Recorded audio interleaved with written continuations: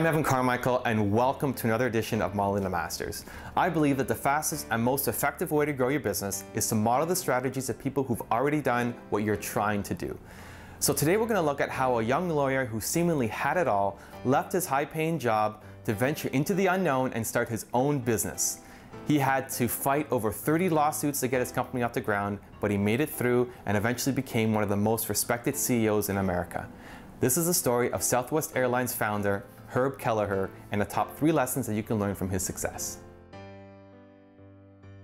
Herb Kelleher is the co-founder and former CEO of Southwest Airlines.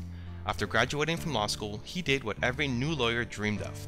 He clerked for the Supreme Court Justice, joined a law firm, and became a partner at a firm in his wife's home state of Texas. He should have been on top of the world, but he was instead itching for a new career as an entrepreneur. One evening, Kelleher was having drinks with a client, Roland King, and that night the two used a cocktail napkin to hatch a new business, Southwest Airlines. Using Kelleher's legal experience and King's business background, Southwest Airlines was able to run only in Texas to avoid having to follow federal price regulations. He had found a legal loophole and his competition didn't appreciate it. Kelleher had to fight off over 30 lawsuits before Southwest Airlines was even able to get a plane in the air. But they prevailed and bootstrapped their way from a company with only 4 planes to being one of the most admired companies in America. Southwest is consistently named one of the top 5 most admired corporations in America by Fortune magazine, which also called Kelleher perhaps the best CEO in America. It's never experienced an in-flight fatality and continues to enjoy growing success. Southwest is also the only airline to have over 30 consecutive years of profit despite the terrorist attacks of September 11, 2001, which threatened the rest of the industry. In 2001, Kelleher resigned as CEO and president of Southwest due to a personal battle with prostate cancer. Herb Kelleher was frustrated with his job and was brave enough to leave it all for the unknown to start his own business and eventually became one of the most respected CEOs in America. To help you grow your business, here are 3 action items that you can learn from Herb Kelleher. Action item number 1, put your people first. Any successful entrepreneur will tell you how important it is to have a good team running your business. Employees who are skilled at what they do and love their work will take you places you might only dream about right now. Treat them as people, give them opportunities, show them how they're adding value, and give them something to believe in, and your business growth will explode. Kelleher believed in the power of having employees who loved working for his company. He paid attention to their needs and made them feel important. He also made everyone have a share in their business's success. Southwest implemented the first profit-sharing plan in the airline industry in 1974. Employees owned 13% of the company's common stock. All of Southwest employees, from the janitors to the pilots, received stock options. According to Kelleher, I always felt that our people came first. Some of the business schools regarded that as a conundrum. They would say, which comes first, your people, your customers, or your shareholders? And I would say, it's not a conundrum. Your people come first. And if you treat them right, they'll treat the customers right, and the customers will come back, and that'll make the shareholders happy. We've always tried to be sensitive to the needs of our people and recognize the things that are important to them in their personal lives. At Southwest, you can't have a baby without being recognized, getting communication from the general office.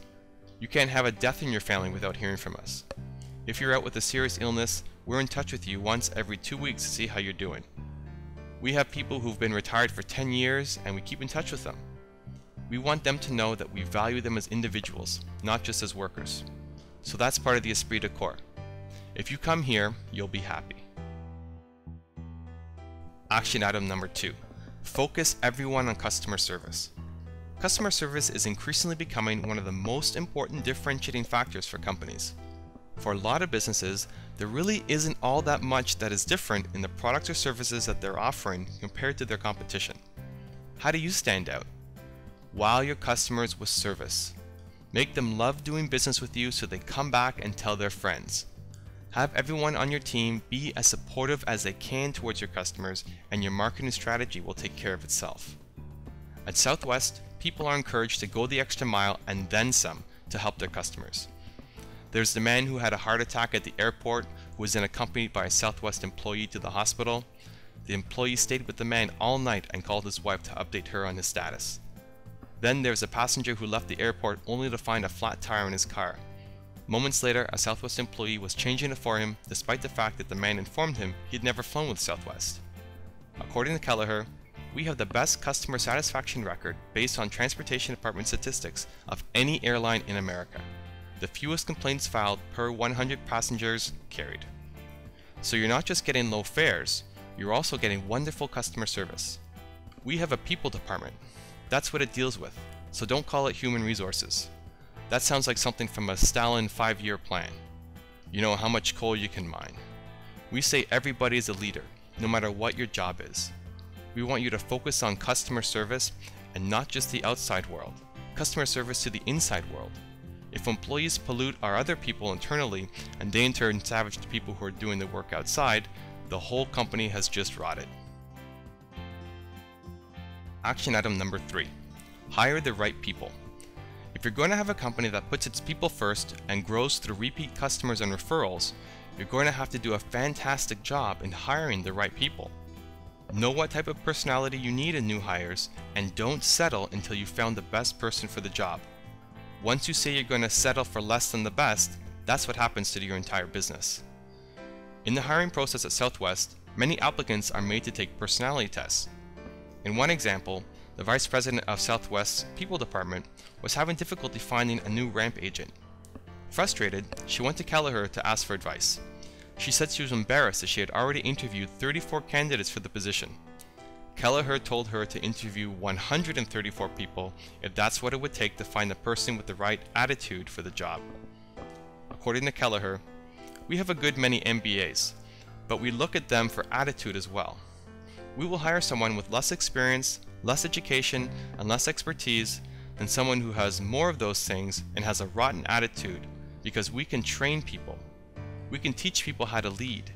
We can teach people how to provide customer service, but we can't change their DNA.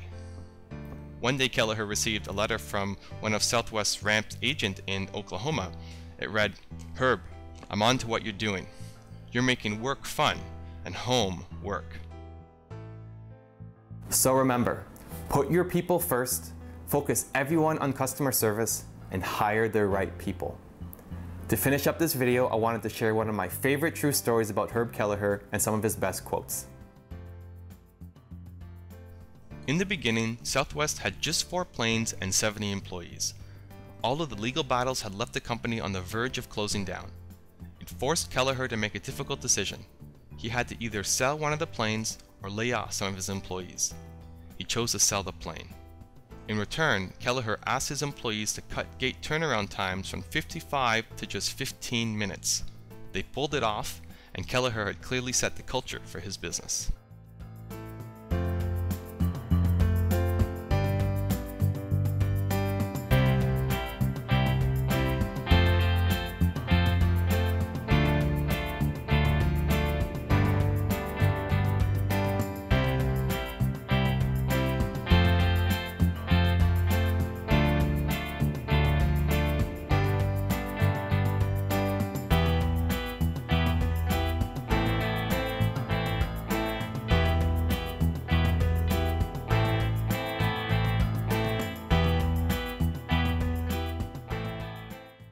Thank you for joining me for another edition of Modeling Masters. If you liked the video and want to see more, please give it a thumbs up.